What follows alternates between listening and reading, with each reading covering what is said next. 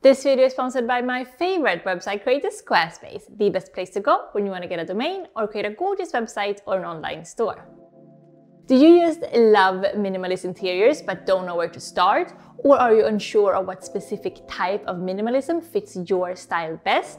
If so, look no further. I've listed the 5 main minimalist home styles for you to choose from, at least, well, according to yours truly. Although the minimalist style has some overarching themes like neutral colors, low contrasting patterns, natural materials, simplicity in styling, and buying less, as I see it, there are a few subgenres of the style, some different takes on the same concept. The most current way of doing minimalism is what's usually called warm minimalism, which is an updated take on the clean and simple. If you're curious about this new type of minimalism as a concept, I've already made a video on warm minimalist interiors and warm minimalist fashion. Links in the description. Now, let's take a look at some of the different interpretations of minimalist interiors to see if any of them are something that you'd like to try yourself at home.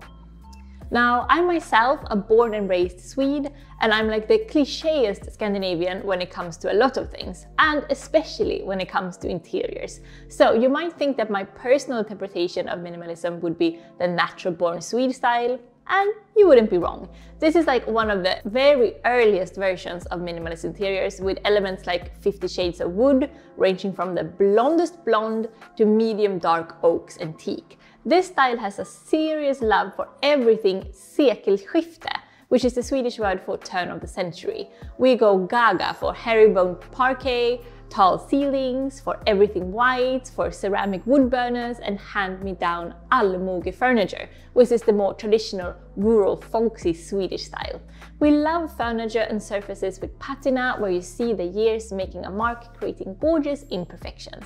There's a simple romance to this style, and I feel so much at home in these interiors, even though it's not how I myself tend to decorate. It's an easy place to start if you want to try yourself, because the eclectic variety of furniture and shades of wood will make it easy to mishmash yourself an inexpensive interior from the second-hand shops. If you're crazy about Scandi cozy modern homes, have you seen David's house tour videos over on our other channel? He has a bunch of videos from gorgeous Swedish cabin in the woods and lake houses. Go take a look, link in the description. I guess when most of us think of minimalism, we think of the declutter addict. The people knowing the exact amount of socks in the drawers, discarding everything that doesn't serve a very specific purpose. In the home of the declutter addict, each item has to work to earn their stay. This is an amazing way to live for many people and can be quite anxiety-reducing, but I do have to say that minimalism having a reputation for being just this particular minimalist puts a lot of people off from trying the lifestyle. I have myself lived in a highly decluttered way back when David and I did the whole digital nomad thing and moved from place to place every month, just carrying our possessions in a couple of suitcases. I think it was a great experience and quite a fun adventure, but not a way I would like to live forever. If you do feel like your possessions are stressing you out though, adapting a bit of a decluttering addiction is not so bad place to start.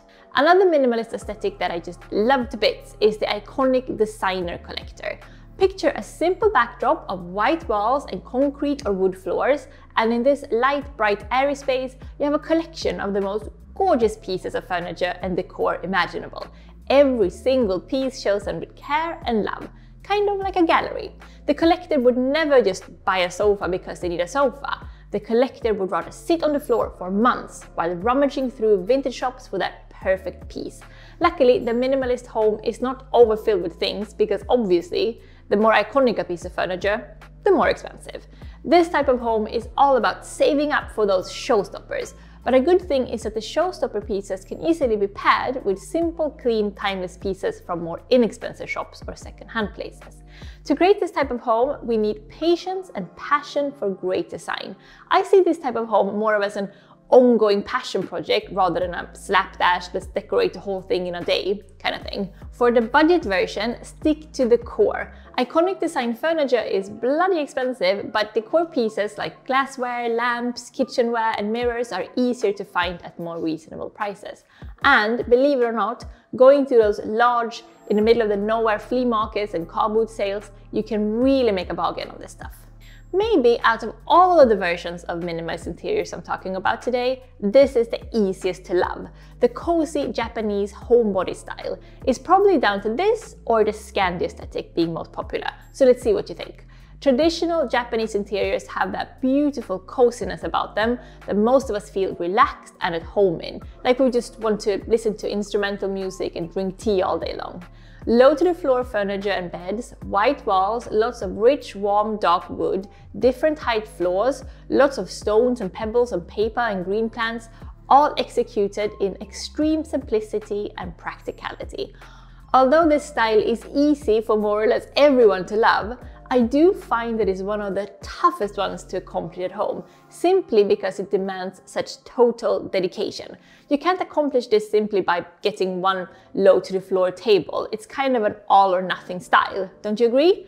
The design collector and the Scandi aesthetic are both easier because you can make your way there slowly by incorporating those elements with things you already own, but it's not as easy to create different height floors or wooden slidey doors. That being said, if you're thinking of building yourself your own home in the future, come on, wouldn't it be cool to go all in for the Japanese cozy homebody drinking tea on the floor aesthetic? What a dream. What do you think? What type of interior minimalist are you? Scandi turn of the century, declutter addict, design collector, or Japanese homebody? Do let me know in the comments. I can't decide. I'm a natural born Swede, but I'm also so in love with the design collector style. Let's do a little vote off. Also, don't forget to check out my warm minimalism interior design and fashion videos as well. And give me a little like if you enjoyed this one, and subscribe to David's home tour channel too, links in the description. Do you want to create a beautiful site, maybe start your own minimalist interior design blog? If so, you should definitely do it with Squarespace. They have great blogging tools to share your stories, photos and videos to make it easy to reach your audience. You can also auto-post your content to Twitter, Facebook or Tumblr, and simply schedule your posts for them to be properly tagged and the descriptions and titles will show up correctly. You can of course add your social media accounts to your site so that it's easy for your readers to find you everywhere. Squarespace also have great traffic analytics so that you can see how many people are visiting your site, how long they're staying for, where they're coming from and what they're interested in, like interior design or food or maybe minimalism, for example. So what are you waiting for? Go get your free trial today at squarespace.com, and when you're ready to launch, go to squarespace.com/jennymustard to get 10% off your first purchase of a website or a domain. Thanks for hanging out today, guys. This was fun. Puss puss and hej då!